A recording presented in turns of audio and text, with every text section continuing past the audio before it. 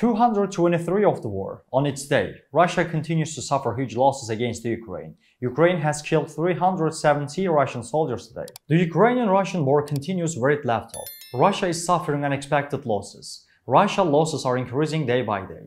Despite the fact that Russia started the war at the front, the Ukrainian army continues to seriously resist and does not allow invasions. Ukrainian army continues its resistance from the air, land and sea. On the 223rd day of the war, Russian losses continue unabated.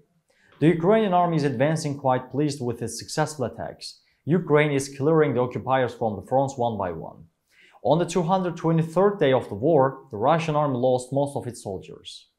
The number of soldiers lost by the Russian army today is set at 370. To reach all actual news, fast and reliable worldwide, please don't forget to follow and like us.